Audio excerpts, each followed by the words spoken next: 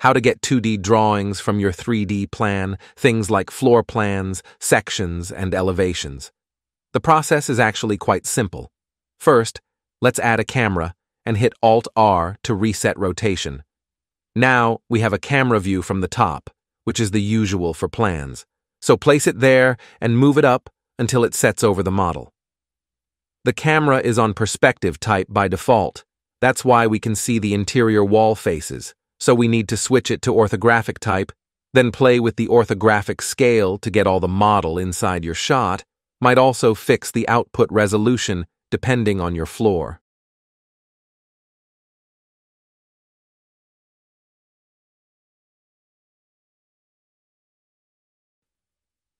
In the camera settings, inside the Viewport Display sub-tab, enable the Show Limit option.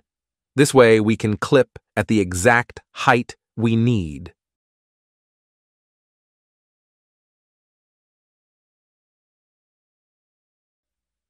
Once you're done with the camera, we need to enable the contour lines, which is the freestyle render option in Blender. So enable it by checking the box in both Eevee and Cycles. After that, we need to choose the background color, which is the world color, and the line color for the model.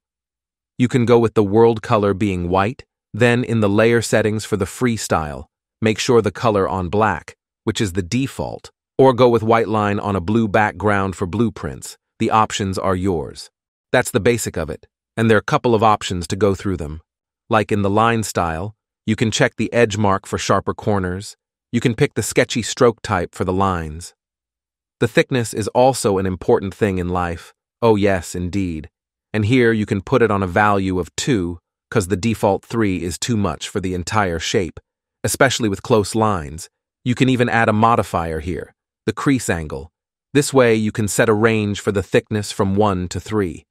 There are also modifier in the line geometry to go through them. Try it and see the result. However, the main thing is adding a camera on ortho view, check the freestyle option, and pick your colors. This way you can easily generate 2D floor plans, sections, and elevations with no time.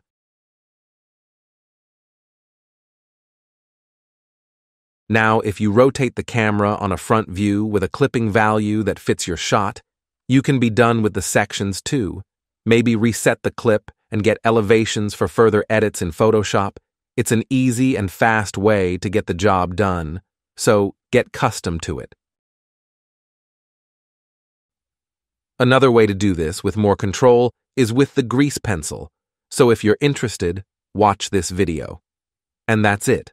Like and share if you care, and see you in another video. Stay sharp. Goodbye.